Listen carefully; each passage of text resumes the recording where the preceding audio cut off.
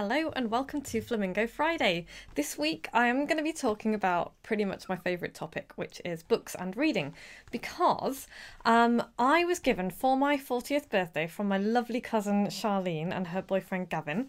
They gave me a Mr. B's reading spa, which is just fantastic. And I'd never heard of this before. Mr. B's Reading Emporium is a bookshop in Bath, but it's not just any bookshop. It's super cool. And the reason I wanted to talk to you about this today is because you can do this with your business, especially if you're a bricks and mortar business and you're like, oh, you know, I'm just waiting for people to come into the shop, buy my stuff. You can do so much more than that. And I just wanted to go through a little bit of what Mr. B's does today.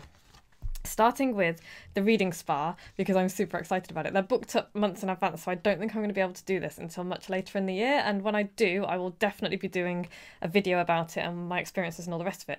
But the card says, "Congratulations, you are the lucky recipient of a Mr. B's reading spa, a personal book consultation with one of our team of bibliotherapists. We'll discuss your favourite reads over tea and cake." Awesome. Before presenting you with a selection of titles especially curated to suit your tastes. You'll also receive a £55 voucher to spend on books that you choose during the reading spa, which is so cool. I have a book problem. A Mr. B's mug, cloth bag and a £5 gift card. And then it just talks about when the appointments are available, how long they are, book early, blah, blah, blah, and how to book. And it's just super exciting. So I'm really excited about this, and it's such a cool thing to do for book lovers.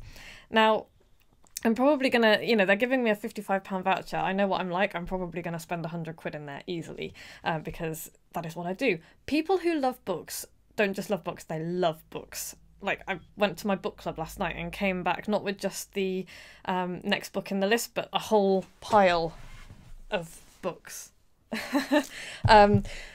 So yeah, you need to realise that when somebody loves something, they really love it, and they will spend time and money and effort doing whatever they can to get more and more of it. Which is why, if you've got something like I'm using the bookshop here, obviously, but they're not just selling books to people, they're doing these reading spas, and also they do reading subscriptions, which is a fantastic idea. And I just wanted to show you this as well, because they package it up beautifully. I'm a sucker for packaging, and look how beautifully packaged that is. You talk to their bibliotherapist, as they call them, and you explain your reading preferences, the type of books you like to read, the authors you like, what you're interested in, that kind of thing. And they will handpick a book for you and deliver it to you every month. And you can have like 3 months, 6 months or 11 months. And it's just a fantastic idea. The website's great. It's super easy to do. So you can decide how many books that you want, decide whether you want paperbacks or hardbacks, tell them where you live, who's getting the reading subscription, and whether you want a digital voucher or a physical voucher, which I think is a nice touch, because it's nice to have something physical if you're giving a gift to somebody. And then just explains to you what to do. So yeah, what can you do in your business? What business do you run? What do you sell? What can you do to make it so much more? Because there are so many bookshops in the world. This is the only bookshop I've ever come across that does anything like this.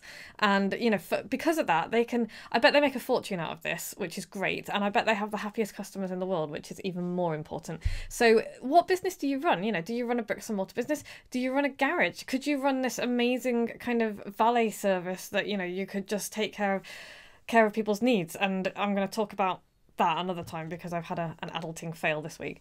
So whatever business you run, what can you do to make the experience amazing for your customers? And if you're stuck for ideas and you're thinking, oh, I think there must be something else I can do, and, do people really love what I do?